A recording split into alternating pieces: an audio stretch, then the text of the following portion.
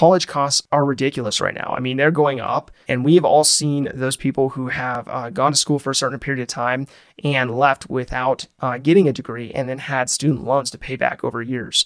And we've seen these people who maybe even gotten a degree but haven't actually gone for a degree in a field that was marketable. It's important to really look at, is college right for me?